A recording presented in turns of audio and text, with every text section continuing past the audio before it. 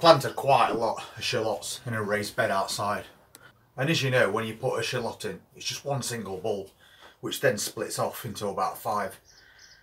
We had one recently in a little container that we harvested that actually split off into 7 individual bulbs.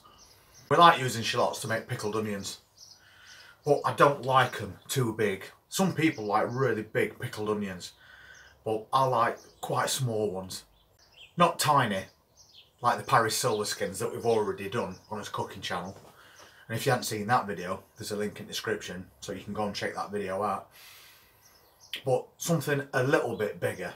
And because I want them at a certain size, I've decided I'm going to take all those shallots up today, and then I can get them cleaned up and get them pickled, and that's a bit more produce that we're saving, ready for months to come. Let's go and have a look at that bed and we'll see how these shallots have done. There is something else that I want to show you, and to me it's one of the most exciting things at the beginning of season to see. I'm sure you're going to agree. Let's go and have a look. Just before we go outside and check out this little surprise, I just want to say thank you to Elaine O'Neill, who made a donation to the channel. Thank you very much, Elaine, for your generosity. It's really appreciated, and it's going to come in very useful this weekend. Before we go down to that bed, I need to check some tomatoes out.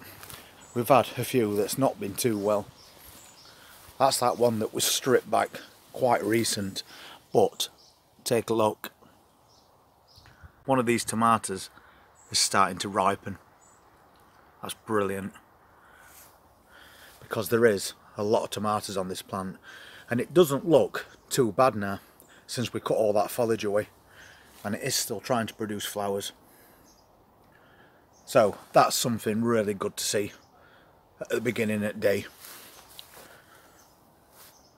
because there's a lot of tomatoes on this plant, but to see one starting to ripen, now that starts your day off on a really positive note. I've also moved this container away from that container garden as well, because we had a similar problem with these leaves, as you can see there. So it's a case of isolate, remove all these leaves and hope for the best. But again, this plant is full of flower. You just look how many flowers there's on here, each one that's going to become a tomato. And we've already got loads of tomatoes on it as well. But that is a sight for sore eyes. Let's go and check out these shallots now.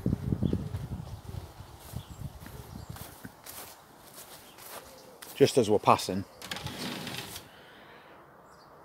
that cucumber plant shot up. It's always worth a little look in case we don't get a chance to look later. It's put on a lot more growth, so now it's trying to grow outwards again. So again, we'll pin that up like that. Down at the bottom, we've now got 2 cucumbers on this one plant, as you can see there. So this is doing really well, but it's absolutely full of flowers as well. And if we just check down here where these peppers are, this plant, small as it is, has got 2 quite big peppers on it. Brilliant. Because we have got a lot of peppers growing in here. So that's 2 things that we've seen already this morning that are positive.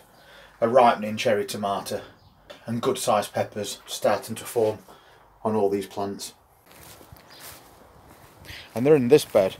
We've got one bed that's just completely full of onion sets that, albeit slow, are still trying to grow.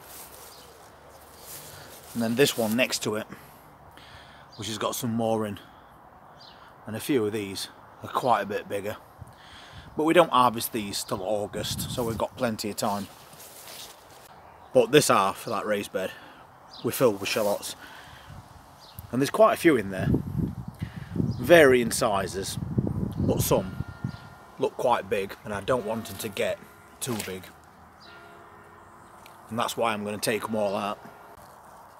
I want to take these ones up first because they are quite big. They should come out easy enough.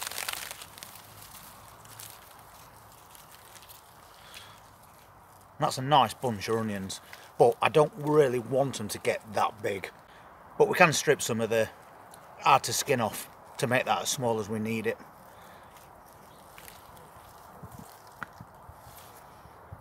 But I am taking them all out today, and then we'll use this bed for something else.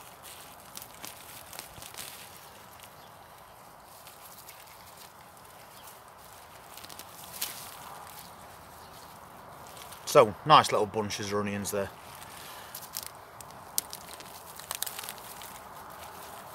And that's about as big as I want them.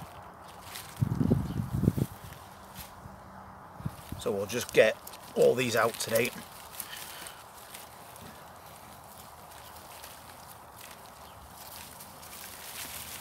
You can take these onions any time you want, but for me, that time is now.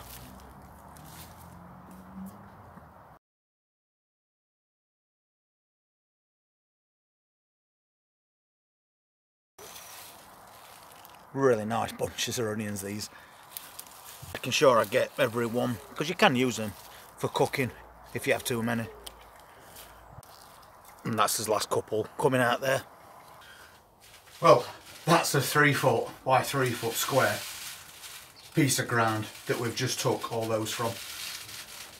And I think you'll agree that that's a pretty good harvest. Amazing. One onion set placed into the ground splits off into multiple individual onion bulbs. And all we have to do is just clean them up, separate them off. This one split off into 7 individual bulbs. Brilliant. And they're not tiny by any stretch. They easily break apart.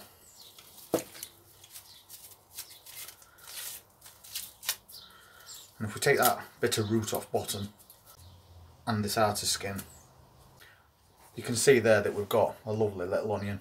And for me, that is a perfect size for a pickled onion. So we just need to split these all off into individual bulbs. Then I like to tie them together in a bunch. And I'll put them in that shelter so no rain can get to these, and I'll just hang them up and dry them for a few days. Just a big bunch of onions together like that.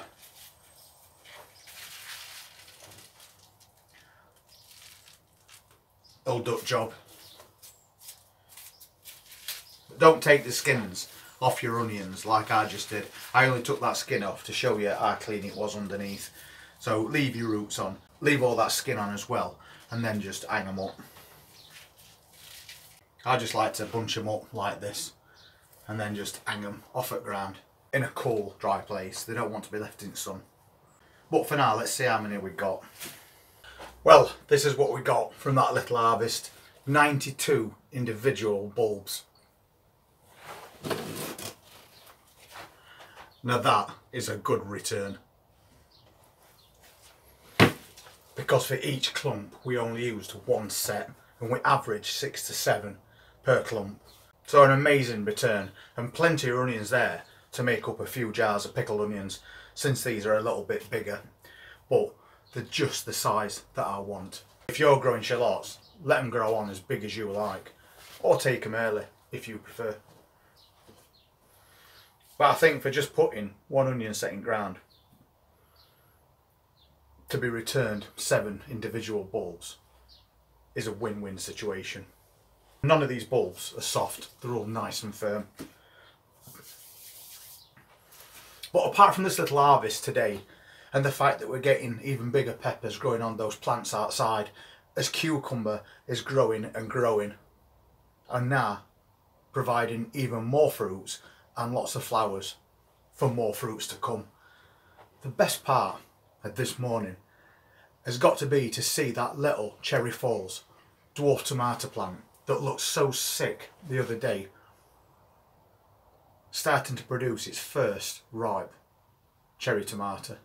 It don't matter what might have happened the day before, that lifts you to an whole new level just to see your first ripening cherry tomato at season, and even more so when that's come from a plant that we've tried really hard to save because it looked so sick and is now starting to repay us for that effort.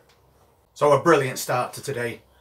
I've got some more things I'm doing this afternoon, and we will record those as we're doing them so we can keep up these daily videos, so I know that everybody is following every single thing that we do every step of the way, because that's what makes this channel unique.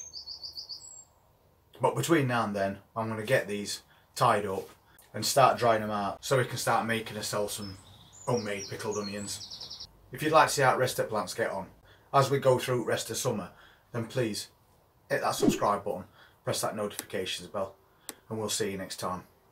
Take care.